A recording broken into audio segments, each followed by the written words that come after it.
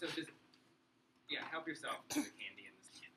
All right. So help yourself to the candy in this. Does everyone know what a QR code is? Like, you know what they look like? All right. They're actually very easy to do. Of it, there are a lot of steps involved, but they're pretty. So it gets a little tricky. The first few times I made them, it took me a while, but now I can go through them pretty quick. So the first thing you need to do is open up PowerPoint.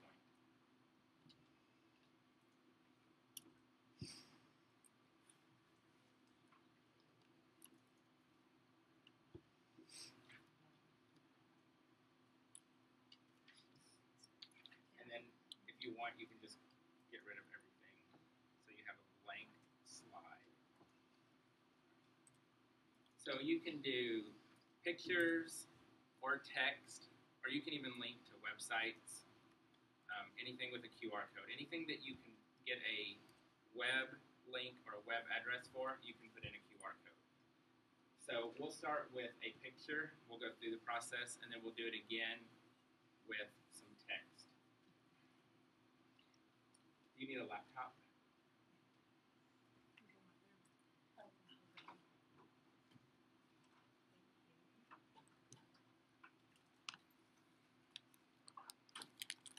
We're actually in PowerPoint. Okay. All right, so the first thing we want to do is insert a picture. And I think everybody got the email I sent that had the clip art. So if you want to pull that up, or you can just use any clip art that you find on your laptops. So you go to Insert, and then Picture. So I'll just use this one because it's there. So that's it. Right, so when the kids scan the QR code, it's going to pull up this picture. Right? So just insert a picture. And I usually, because we're using this, we have iPods in our classroom, so since the screen is small, I sometimes will make sure that the picture is a little bit smaller, and I try to center it so that it will show up on the screen and they don't have to resize anything or move anything. Right, so the first step is open PowerPoint. If you want to use a picture, you insert a picture. Everybody have that? All right. The next step, you go to File, Save As. Now this is when it gets a little bit tricky, especially if you're making a whole bunch of QR codes. You want to name them so that you will remember what it is, or at least it'll give you an idea of what's on that file. So I'll just name this one Jackie Robinson. And then you want to save it as a PDF.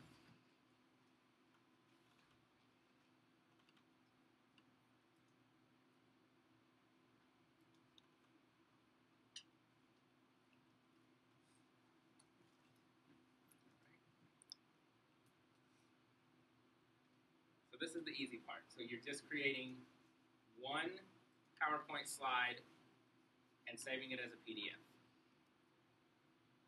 All right. Everybody got that part? All right. Now here comes the tricky part. So you need to open up Internet Explorer. Huh? No. Just get on the internet.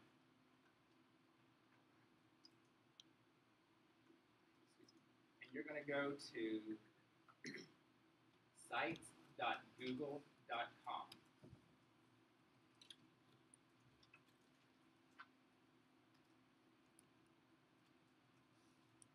In order for QR codes to work, you have to have a place that you can upload your file that will create a web link. The best way to do that is using Google Sites. On the back of your instructions, there are directions on how to do that. I went ahead and set up a Google Sites that we can all use today, so we can go through the steps so you'll understand how it works. All right, so you go to sites.google.com.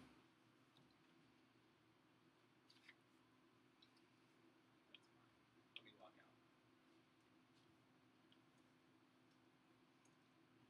Are you going to give us a sign-in, or? Yeah, I'm gonna. Yeah.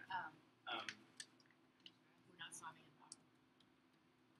So the sign-in for today is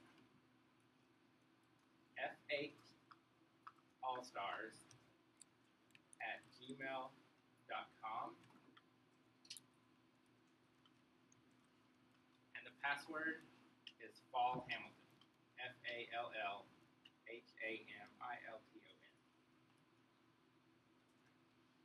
That should sign us in. All right, so it should come up to where you see this page.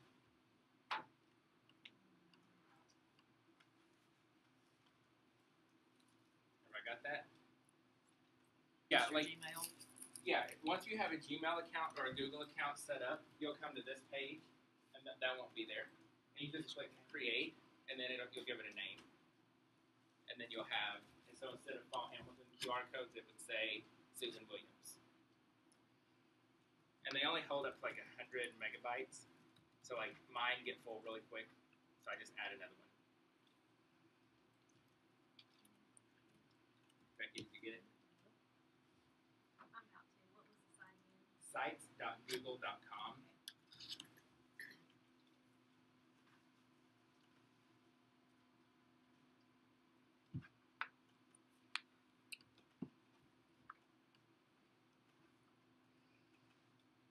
All right, and then click on Fall Hamilton QR codes.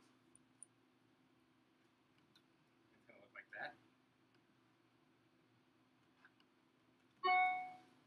And then you click where it says More, up here in the upper right-hand corner, and go down to where it says Manage Site.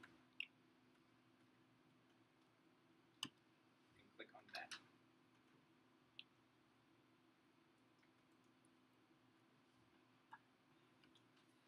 And then you clicked on Manage Site, right?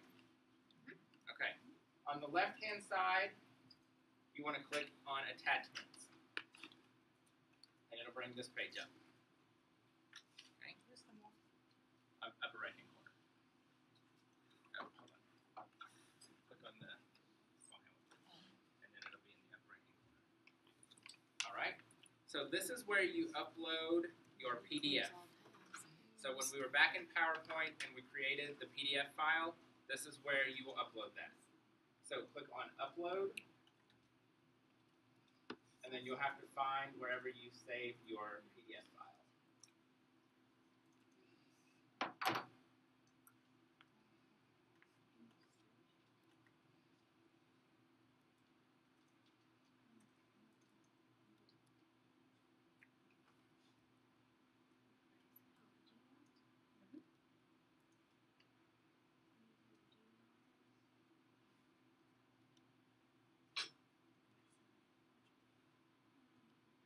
Of course, now I can't find mine.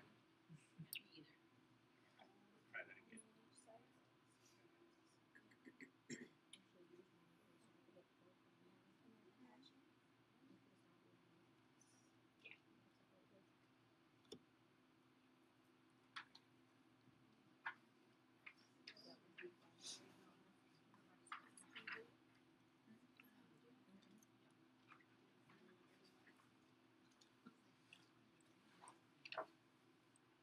Everybody find that file? So you just click OK, and it will upload it. All right, so now everybody has their fhallstars@gmail.com. All right, so is everybody at this page? Okay, so whatever, you can use any of them now. Where it says download, that's actually the website that your QR code will direct to. So when you scan the code, it's going to go to that address. So you want to right-click on the word download.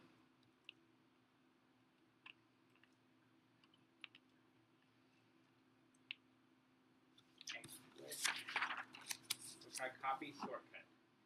Like I know on my Mac, I think it says copy link. It may even say copy. You just want to copy that. Okay? I'll give you directions. I have some. Okay, so now we go back. Or actually, we can do it on here. So open a new tab.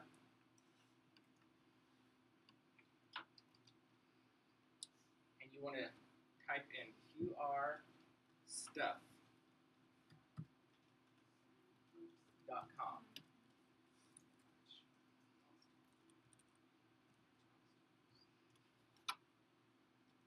There's also another website that I use called QR Generator. They both do the same thing. So it looks like this when it loads.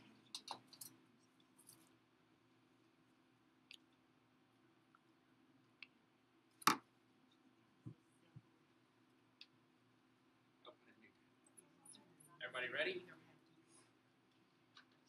Sabrina, are you okay? Okay.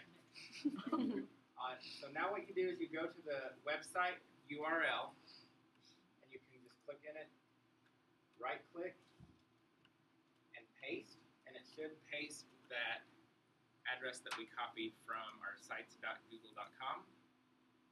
Right. And where it says download QR code, just click that, save.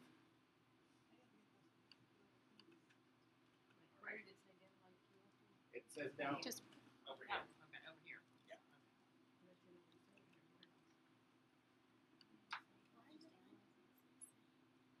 And then you can open it, and there's your code.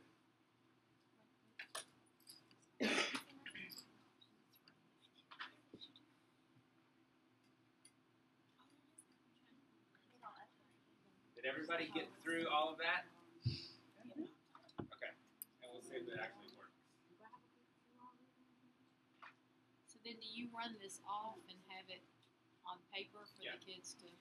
Yeah. So what you can do is when you download it, it just saves it as an image. So it's like a picture file on your computer. So what you can do is go back to PowerPoint.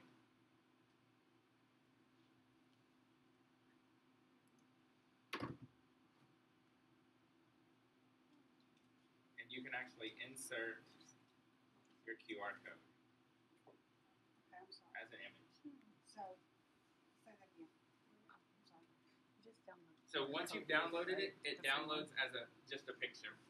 And then you can insert it into PowerPoint or even Word, So we'll just where my pictures download, Yeah. download there, and Yep. then copy and insert it Yep. into. and then it's there. So did I utterly confuse everybody? You just insert and then what?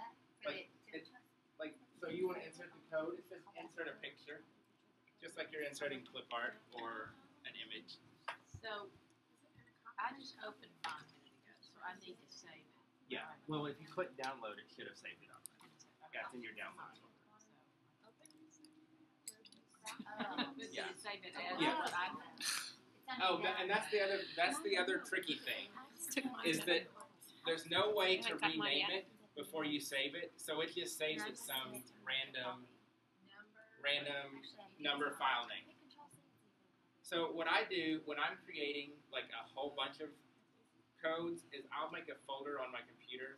So like right now I'm working on subtracting to 10 QR codes. So I have a folder that's subtracting to 10. And so I set it up so that they all download into that folder. So I'll at least know that those are subtracting. I've not yet got to work on my phone yet. Tell me a good QR reader program, because QR reader, both of these took me is to free. Amazon. and the other one I use is Scan. And sometimes it's free and sometimes it's 99 cents. This is an app on your phone? Yeah. Or I got it. you can get it on your iPad. My scan, mine didn't work. It's so weird. I mean, mine have never worked on your other ones. This one didn't work on mine either. Mine took me to Amazon. Android.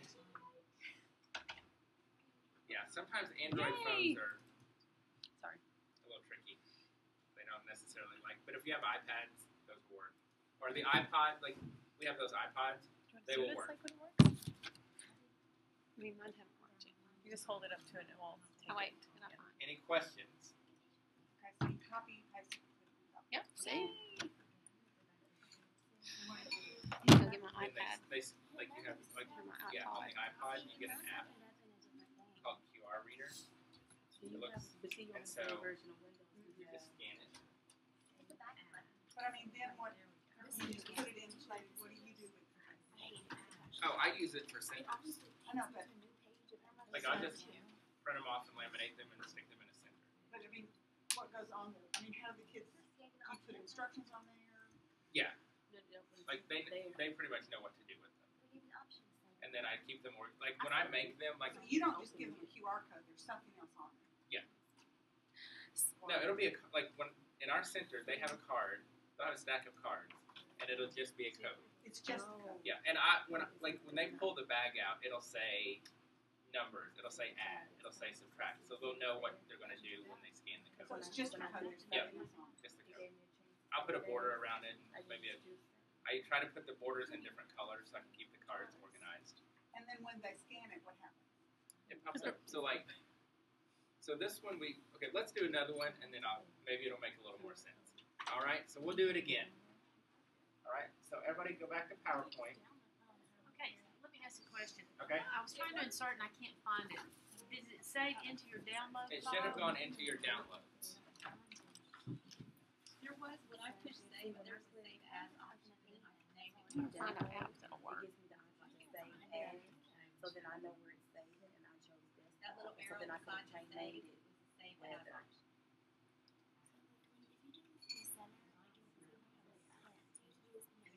Click on that arrow. Yes. Oh, and there goes my power. Oh, maybe. Well, click open folder, No, and it'll tell you where it is. Yeah, take downloads. Great. Is it each picture gets its own separate QR code? Yes. Yeah, when you're creating your original file, you have to do it it's a single slide. So, like last night, I made 50 subtraction problems, and so I had to type in the subtraction problem, save it as a PDF. Come back to PowerPoint, type in the next one, save it as a PDF. You can't do like a whole thing of 50 slides and then save them, because it saves it as a document, and then that doesn't work when you want to link your code to it. So it has to be done as one slide, save as a PDF. New slide, save as a PDF. So what are you linking your code to? To whatever. Sorry, go ahead. You weren't here for part of that. So we'll go back through it, and I think it'll make more sense. All right? And